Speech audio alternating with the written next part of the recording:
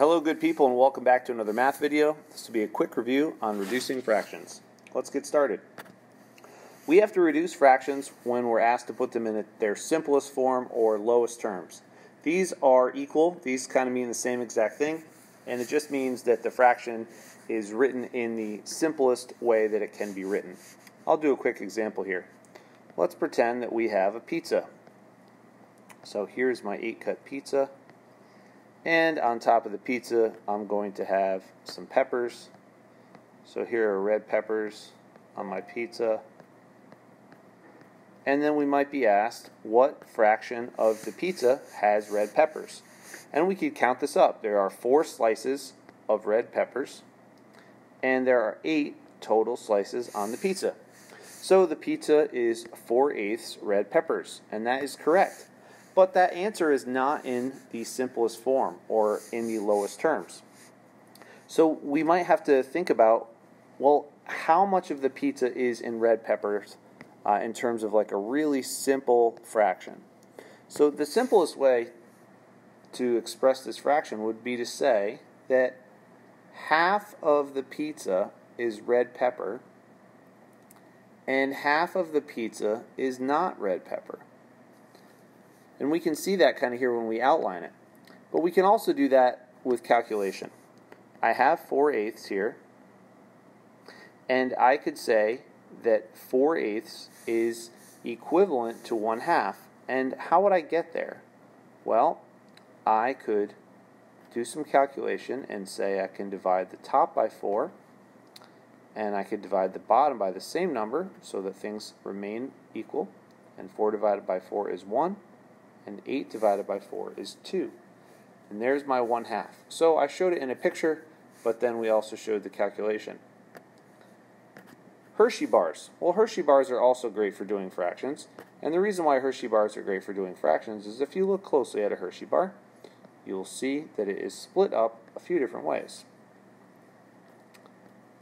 And a Hershey bar is split up like this. So I could have a Hershey bar, and I could say that my friend is going to have this much of my Hershey bar. And how much does my friend have?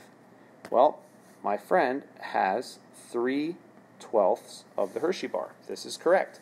There are 3 pieces there that I shaded in yellow, and there are 12 total pieces. So my friend has 3/12 of the Hershey bar. However, this is not in simplest form. The simplest form, or lowest terms way to think about it, would be to say, well, really, I'm giving my friend this whole chunk of my Hershey bar. How many chunks are there that are like that?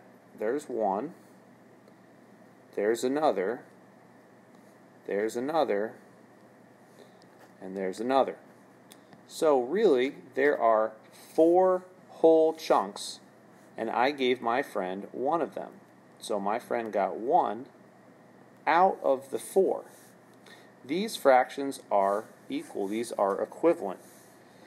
And I can reduce the 3/12 by dividing the top and the bottom by the same number, and that would be 3.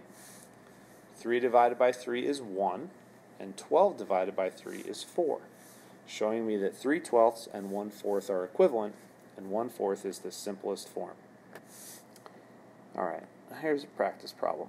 We did a few with pictures, and I love pictures, but they do take some time. So what if we just did the straight calculation? Well, here's 4 and 20, and I might want to reduce this fraction and think, how could I do this? Well, there's a few different ways you could do it, but you might just notice that 4 and 20 are both even numbers, and any even number can be divided by 2. 4 divided by 2 is 2, and 20 divided by 2 is 10.